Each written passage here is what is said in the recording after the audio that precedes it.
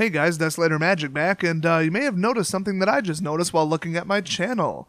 It's been weeks since I uploaded a controversial video that got a ton of thumbs down and pissed everybody off, so, well, that's what this one's about. And of course, it's not just controversial for the sake of controversial, it really is a very complicated problem, and that's what I like talking about, is really complex, complicated problems in the world of MTG.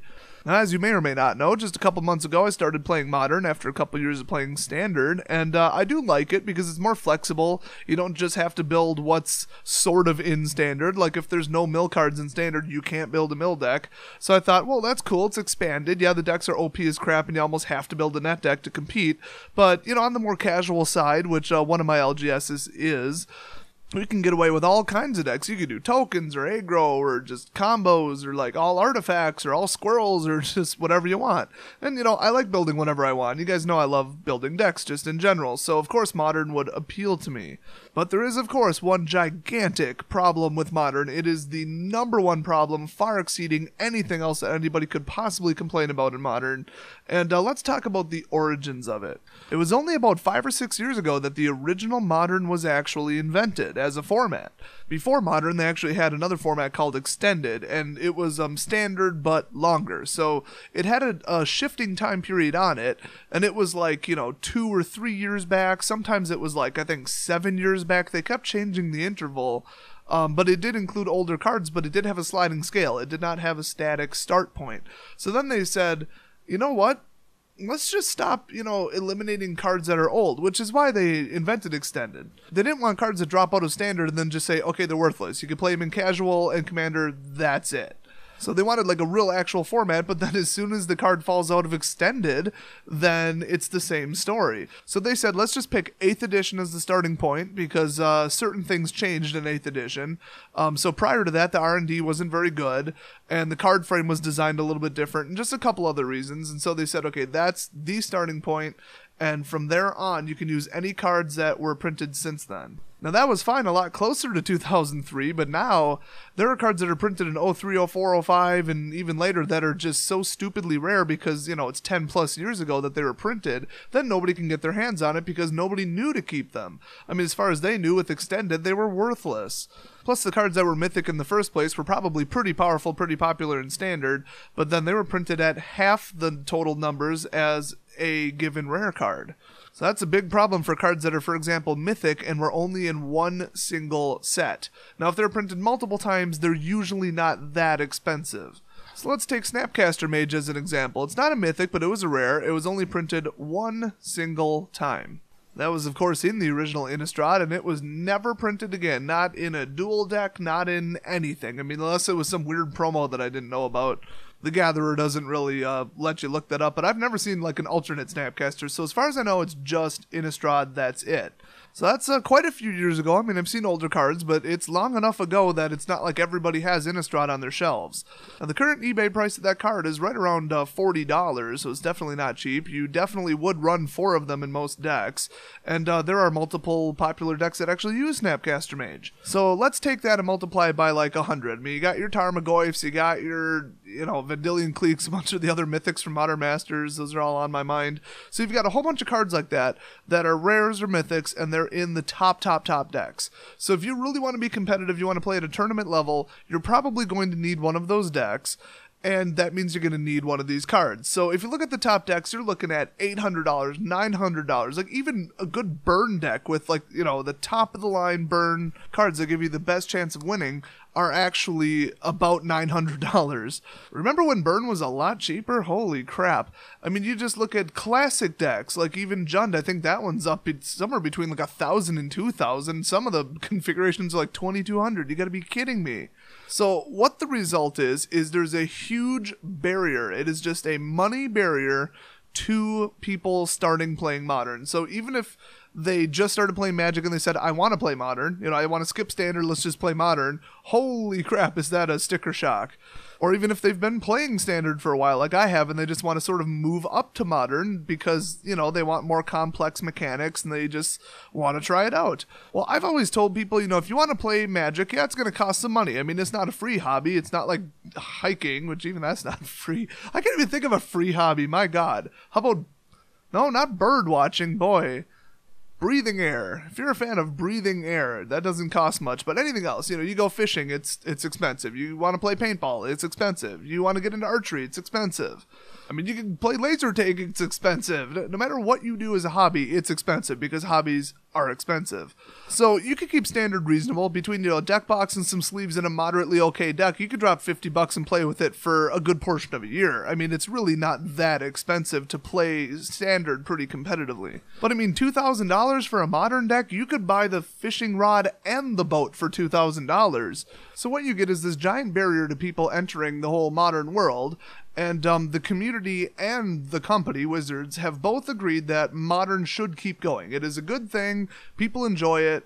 It's a tournament-level format, and, it's not some wacky format that's just so weird and out there. It's just basically like another version of Standard. You aren't going to see the Blitzkrieg format or Prismatic at a whole lot of tournaments, but, Modern is normal enough that people want to play it, and they want it to keep going. But for it to keep going, people have to actually be able to play it. And with that just ridiculous price tag on some of these decks or just some of the individual cards, like if you're trying to build a cheap deck, you're probably going to run into one of these like $20 to $50 cards and say, oh man, I have to build now a really second-rate deck because somebody put this card in a really expensive popular deck and now the price went through the roof on it and I can't afford it. Or even if you could afford it, you might just not want to spend the money on that. I mean, I go to tons of FNMs and tournaments and all that all the time. It's a huge part of what I do, and I still have trouble dropping like $200 on a deck because I'd rather be buying performance upgrades for my car, or, cosmetic mods for it, or, some people have like pets, they'd rather spend it on their pets, or they're, upgrading their house, or, redoing the paint or something. Or maybe you want to upgrade your computer instead, or you want to buy more games for your console that you have. So it's not about like economic level, it's about willingness to actually spend that much money. So for more and more people to get into Modern, which is what everybody wants, they're going to need to do something about it. Now, with only about 5 or 6 years to work with, they really quickly actually developed something called Modern Masters. In fact, the very first Modern Masters actually came out in June 2013. So that's pretty darn shortly after Modern was officially classified an official format. Then in 2015, they hit it again with Modern Masters 2015 edition, or MM2.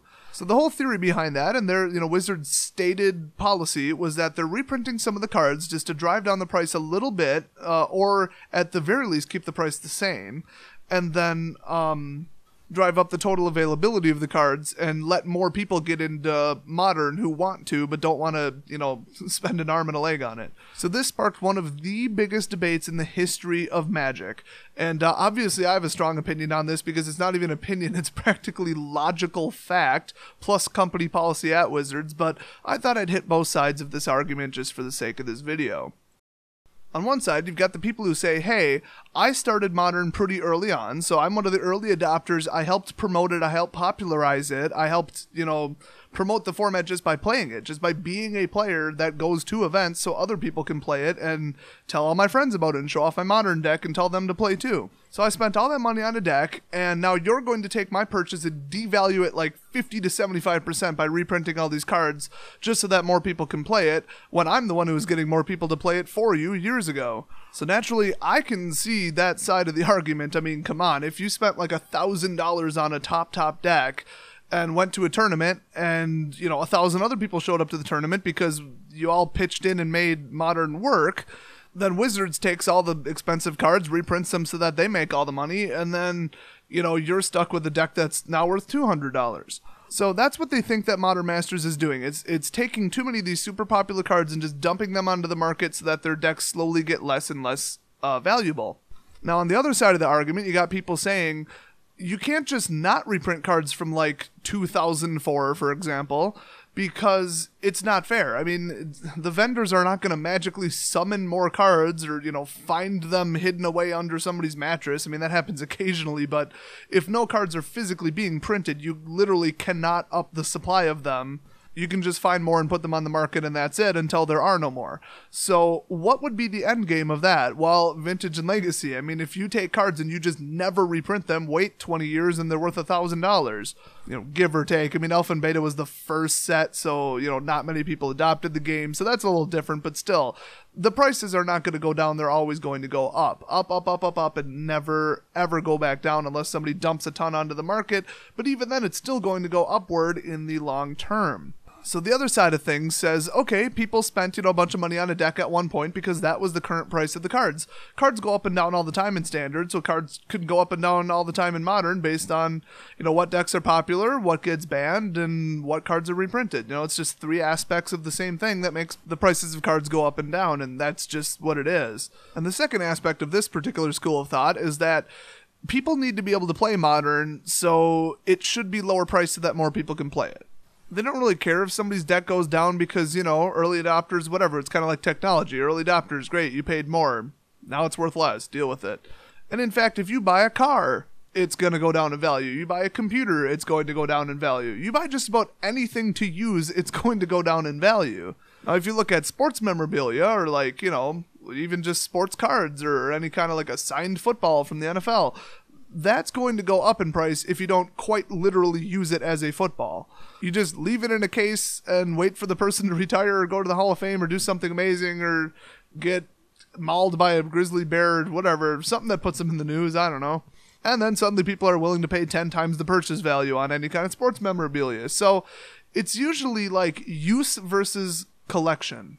And of course, Modern players are buying these cards to use. I mean, if you bought cards solely for investment, you just took them straight out of the pack and just put them in like a top loader and left them there because you're hoping the price goes up over time, okay, then that's just a bad investment because cards go up and down and can get reprinted. So if you're like solely buying 2003 on cards for an investment, you probably should be buying like vintage and legacy cards as an investment. So Modern is not an investment type of thing that you should be looking into. There are definitely better cards to choose from if you just want to lock them up in a safe and sell them 10 years from now.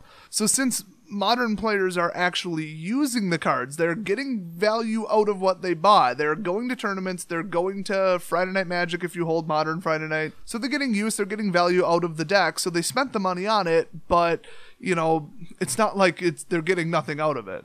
Overall, the game should be made more accessible so that more people can play it and enjoy it, which is the point of any game. I mean, you don't just release Monopoly as a new board game and say, haha, screw it, we're going to raise the price by $10 every single year until nobody can afford to play it, and the early adopters, good for them, and everybody else, screw you, you don't get to play.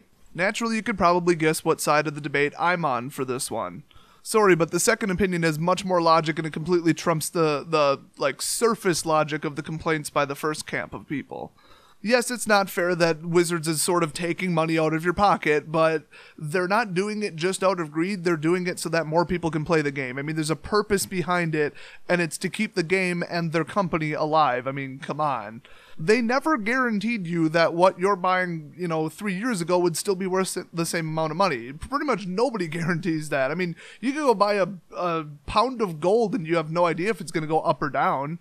You could buy artwork and you don't know if it's going to go up or down. So there's very few companies that say, yes, we will guarantee that this will go up in price. You'd almost literally have to buy a certified deposit at the bank. And then they'll tell you, yes, this will be worth 2% more in a year. By the way, if your bank has a 2% yearly CD, tell me about it. Holy crap. And the whole idea that you could just take a deck, spend an amount of money on it, and then you're good forever. The deck's always worth what it's worth. You never have to change decks. And you could just keep playing it forever, and that's all the money you ever have to spend on the game. Where did people even get that idea? That is so ridiculous in the world of Magic the Gathering. I'm just shocked every time somebody states an opinion even vaguely like that. The game is literally all about change and spending money over time. I mean, that's how the company stays in business. That's actually almost every company stays in business, so I'm not sure why that's a new concept to some people. So even in the case of something so ridiculously drastic as, let's say, Modern Masters 2017 containing almost every top card in Modern all at once, not necessarily mythic, and that would probably cause the deck value to go down just 75% across the board on the top 10 decks, I still think that would be overall a good thing. I mean, you're going to hear some complaining about it, but that's just selfish. I mean, it's just people saying it's all about me. Nobody should get to play Modern but me. And I should never lose money on it ever. I should basically get to spend $800 on a deck, play it for 10 years, and then sell it for $800. So it's I get to play Magic for free. Nobody else gets to play it because it's too expensive. And then anytime I want, I can cash out and get all my money back. What the hell is that? Stupid is what that is. So I really just don't even respect people that are on the side of don't devalue my deck, bro, because it just doesn't make sense. I mean, it makes sense on the surface because, like, when I started saying their opinion, you're probably like, oh, yeah, that is unfair. Yeah, I mean, Wizards is just punched them right in the face and taken half their value. But when you really think about it, and, you know, think about all the details and all the facts and all just everything, you take the whole situation into account, it's just ridiculous. So the whole devalue, oh my god, end of the world people, sorry, but I just don't agree with you at all. The majority of people who are at least remotely smart don't agree with you either because they get it. And it really is just truly based completely in selfishness. You know, it's all about them. They don't care about other players. You know, oh, if they want to play Modern, they can get $1,000 too. You know, they only care about themselves. And they don't care about the players. They don't care about Wizards. They don't think Wizards should make any money off of Modern. Like, oh, you already got my money when I bought the set in the first place, and then I just kept the cards and kept them for Modern, so tough nuts, you guys don't make any money off of Modern, and that's the way it is. People like that tend to also be, like, really obnoxious. Like from all of my top 10 lists, they're usually like those people as well, where they're like try-hard ragers who have to win, and, you know, they cheat, and just they're just bad people, because, you know, it's all about them. So not only do I not respect their opinion, I usually don't respect the people themselves. So the next time you find one of these very common people out in the wild that are complaining about, oh, the devaluing of their deck, and oh, all the reprints, and they're just killing everybody's decks and making them too cheap, just send them this video. Or don't, because they're just going to leave a thumbs down and some whiny comment, and I'm just going to have to delete it. Or reply with a big old truth bomb dropped on them, but yeah, you could just at the very least tell them, hey, they're wrong. Other people want to play this format too. It's not all about you, and the cheaper it gets, the better it is for the game. Just tell them that, and if they don't believe you, they're just irrecoverably selfish, I guess. Now, if you have anything else to add to this debate, feel free to leave it down in the comments section, because a lot of people go down there and read it, because, you know, I'm not on Twitter, I'm not on Facebook, so it's the whole discussion forum is basically the comment section. And if you have a differing opinion than the one expressed in this video, then make sure you don't go to the comment section. No, I'm just kidding. I mean, you are intrinsically wrong, and everybody knows it, but feel free to go down to the comment section and type about it anyway. And I'll see you guys next video, where hopefully we'll light something on fire or blow it up. Still looking for a safe way to do that, though. And make sure you hit that subscribe button for two important reasons. One, because it'll help up the number of subscribers. And two, because as soon as we get to 10,000 subscribers, I'm going to be giving away some things. And they're things that you want, trust me. Are they rare? Are they expensive? Are they awesome? Are they custom and one of a kind? It could be all of them. I'm not going to ruin the surprise by giving you guys any hints, but I will say that you're going to want to watch for that. Trust me, you're not going to want to miss it. Also, we might have a little sub-competition on Xmage, so if you can, go install Xmage and get good with it as fast as humanly possible, because there just might be an upcoming competition where you have to beat me to get fantastic, fabulous, glittering prizes. Well, that's it for now, and I'll see you guys next video.